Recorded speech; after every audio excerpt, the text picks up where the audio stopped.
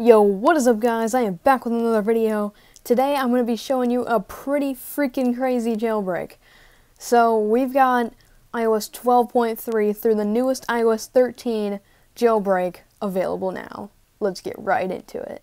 So guys, this might be one of the coolest jailbreaks I've ever seen. It is hardware orientated, so it isn't a software patch.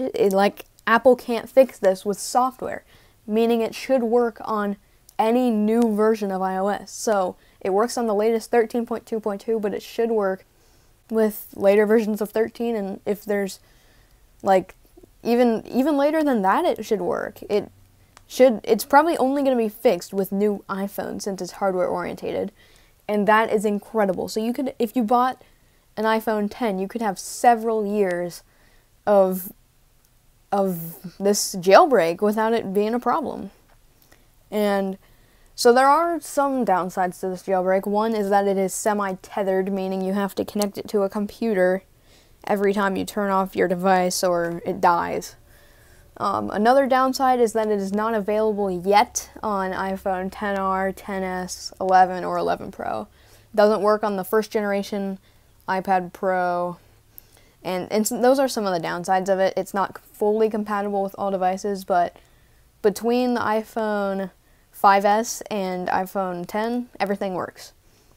It is still a beta, so they're still adding a lot of devices support to it, but as of right now, it is still in development. So now let's get straight into the jailbreak.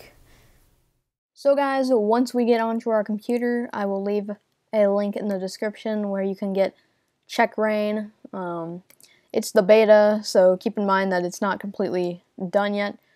But anyway, once you open this up, you'll get the CHECKRA1N disk image, and I'm just going to go open up straight from the disk image.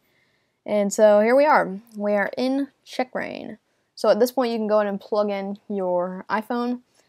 And so I've got mine plugged in, and we'll go ahead and start. So the device needs to be put into DFU mode. This is a manual process, and we will guide you through it. In order to prevent file system corruption through hard reset, the device will be put into recovery mode first. So you can go ahead and click next when you are ready, and it'll enter recovery mode. So guys, when you get to this screen, it'll guide you through how to put your device in DFU mode. I will go ahead and do that now. Get ready. Press and hold the side and home buttons together.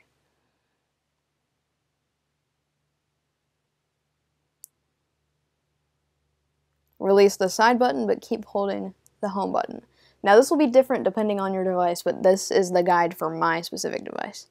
So now that it is in DFU mode, you can go ahead and get out of this, and it'll go ahead and jailbreak. And go ahead and get back to working on the phone, and I will go ahead and resume there. So guys, we are back to the device, and now what we can go ahead and do is go and see that CHECKRA1N, the app, is now installed. We can go into CHECKRA1N. This is the loader, and you will see Cydia is right there. You can go ahead and click it, and click Install Cydia.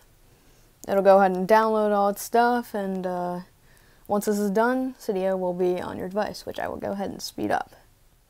So guys, it is now done, and you can see that we now have Cydia. You can go ahead and go into Cydia, and it'll load up, and it is now jailbroken. So guys, thank you guys so much for watching. If you liked the video, please subscribe, helps me out a ton. For more videos like this, turn on notifications so you never miss a video, and thank you guys so much for watching, and I will see you in the next video. Peace.